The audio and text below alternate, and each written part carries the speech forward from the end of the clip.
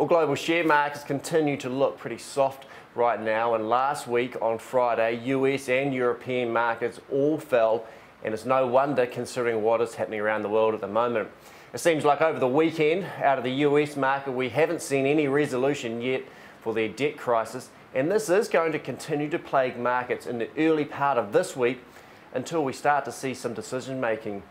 And this is having a big impact on us here at home. Right now, we're not too sure what impact it will have on interest rate markets, but currently it's having a big impact on the New Zealand dollar. Of course, the Kiwi dollar has been riding high, and when I checked early on Monday morning, we're starting to ride high against the US dollar once again, trading at around 87.75 against the US and 53.50 against the Great British Pound. And I suspect we're going to be well supported until we start to see markets settle down on the international stage.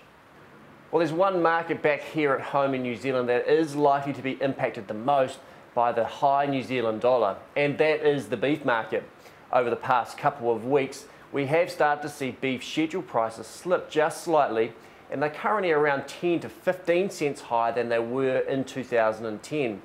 And I'm picking that we could see some short-term weakness, even though the long-term fundamentals for the beef industry are looking pretty sound at the moment. And that is because over in the US, we are starting to see some supply coming through the market due to their drought, and this is going to mean some impacts in the short term on supply as this product really comes through the supply chain. This could have some negative impacts on prices, but in the long term, the US beef industry is still very short of supply, and over the next 2 to 3 years, I think this will be positive for prices, in particular for prices back here at home in New Zealand.